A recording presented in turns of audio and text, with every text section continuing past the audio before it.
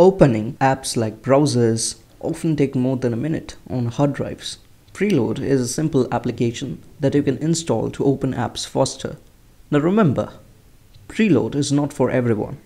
You need to have ample amount of RAM for this to work perfectly, and if you're running the operating system from SSD, then installing Preload is pretty much useless since app launch is always fast from SSDs. Just run this command to install Preload. It will load the apps that you use frequently to the RAM.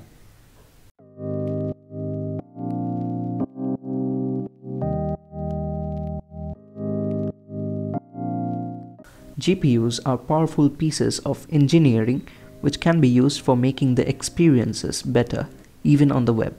With some tweaking of settings on Firefox, you can get a smoother experience. I'm putting all the commands in the description so that you can easily copy and paste from there. The purpose of WebRender is to make a rendering of pages both faster and smoother. If you're on your laptop, then you should be using a battery. Now, to save battery power, there is another application that is the TLP. So you can just install TLP with one command.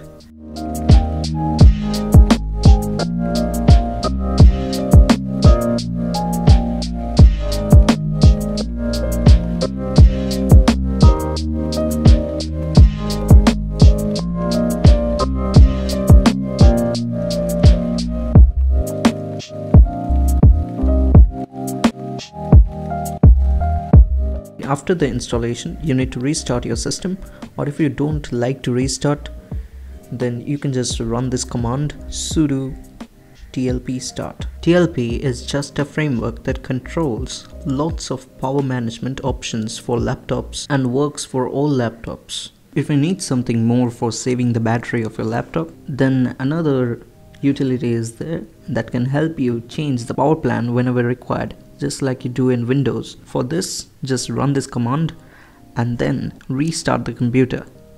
Then you will be able to find an option from where you can change the power plan of the system.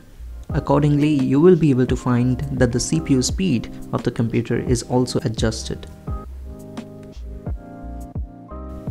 If you are on a Ubuntu Kylin, then these options will be available over here, from where you can change the power plan of the system, but unfortunately they don't work for me, and whenever I change the power plan, the system just the settings apps just crashes.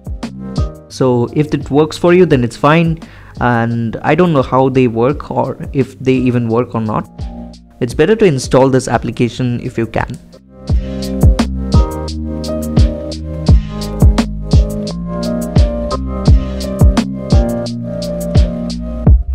If you are on GNOME, then you can install a cool application named GNOME Tweaks to customize the appearance of the system. Also, if you're on KDE, then you can go for Gvantum Manager, which also allows you to customize your system.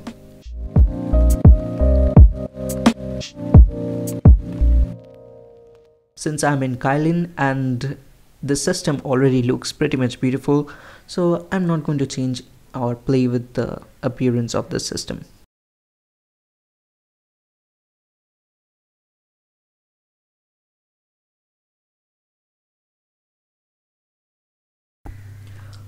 A funny thing that I had come across is that you can see Star Wars from the terminal.